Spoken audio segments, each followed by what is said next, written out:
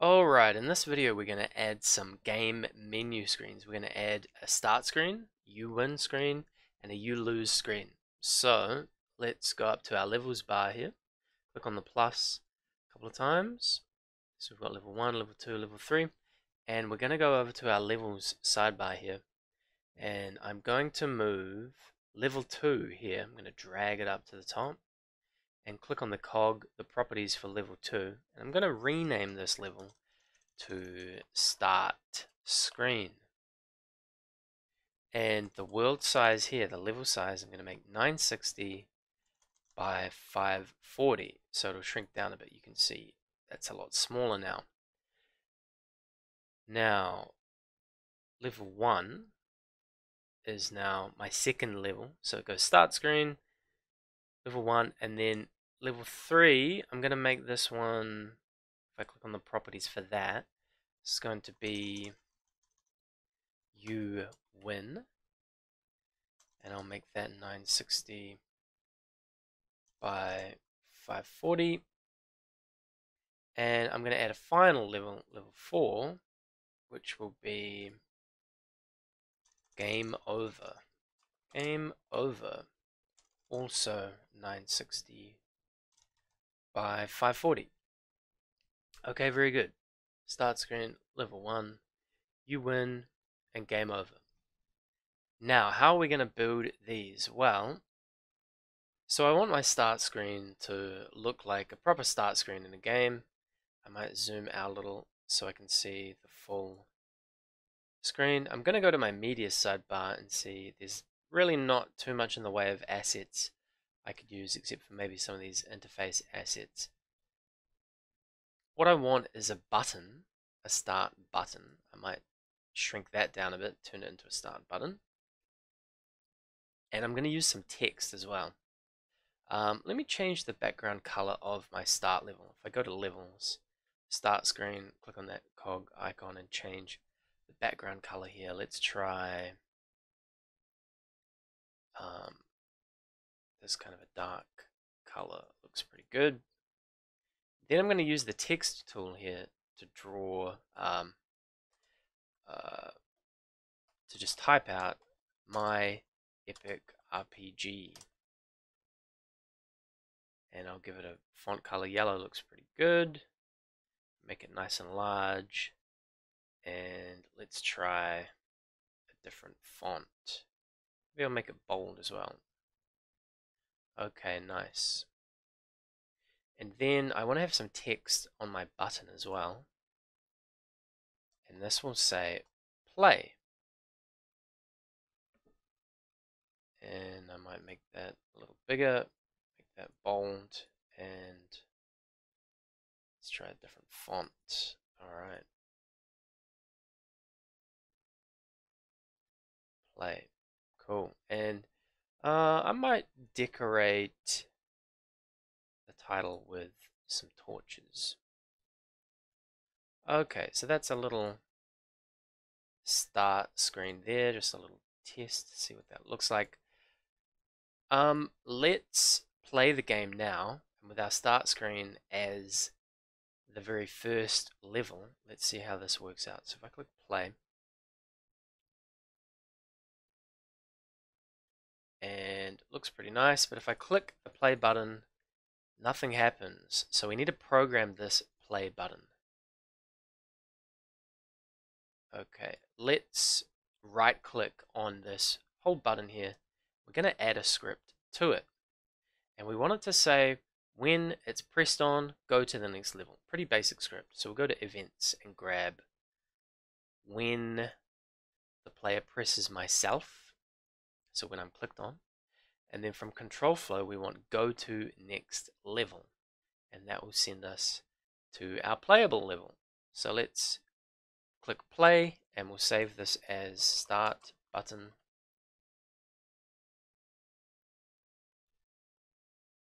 And now when I click play, it takes me into the game and I can play it.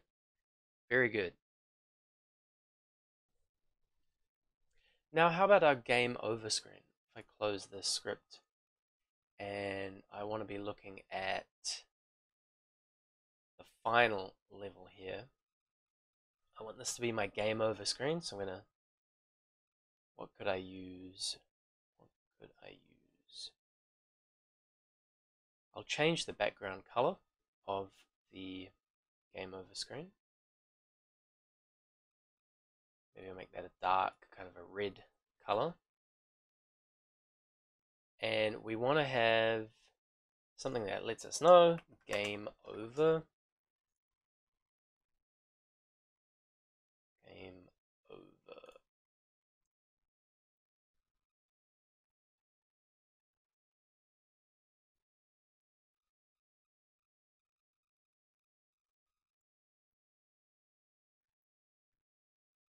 And let's center that nicely, and we'll put a button in there as well.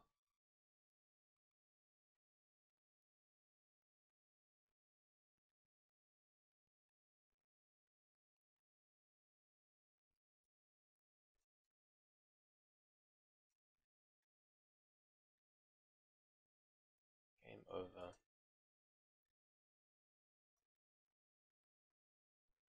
And this will say play again.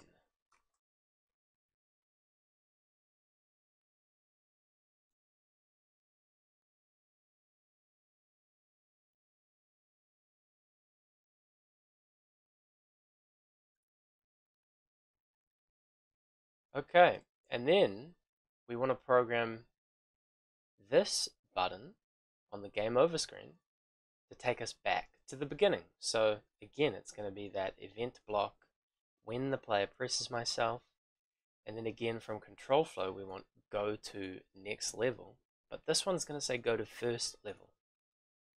When the player presses myself, go to first level. Let's close that and save it, and we'll call this replay button. Cool. That's for our game over screen. So we've got our start screen, game over screen. We also need a you win screen. That's going to be our 3. So you win. I'm going to give this a nice happy background.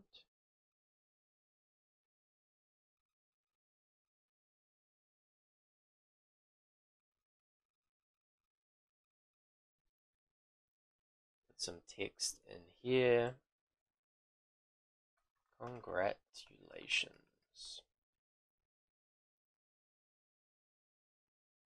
Let's make it a bit bigger.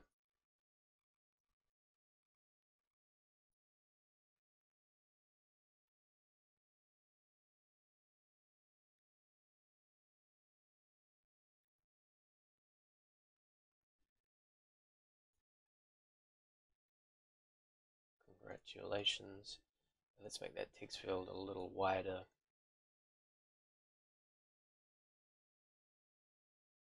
Maybe I'll shrink the text a little. Congratulations. And again, we will put in a replay button.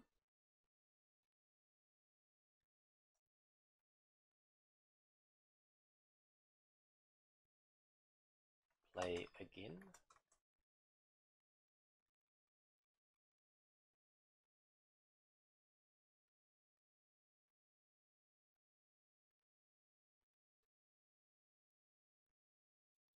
And let's program this button as well. Actually, we don't need to give a new script to this. We can go to our code sidebar and find our replay button script and put it on this one as well. They're going to do the same thing. So start screen, playable game, you win, and game over. Now, how are we going to get to the you win and the game over screen? Well, when we play our game and the player dies, we should go to the game over screen. So we can die in a couple of ways. One, we touch these spikes.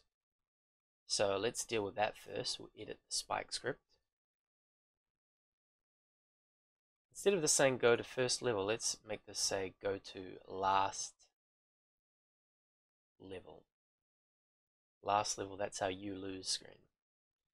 close that and save that. So that's for the spikes. Now, what if we are in battle? Let's have a look at our player script and find the part where we lose health, which is in here when I receive NPC attack. If health is less than or equal to 0, we're going to the current level. We're just restarting. Let's send them to the last level. Okay, let's play that now. Try that. We play that and we get in a fight and we lose some health. Game over. Play again.